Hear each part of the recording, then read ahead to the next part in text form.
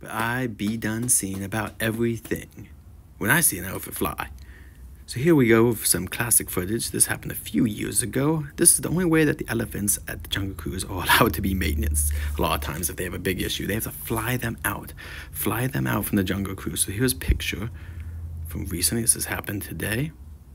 And here's some video from a TikTok where you see, here it comes.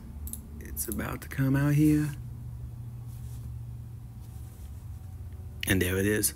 Operation Dumbo Drop.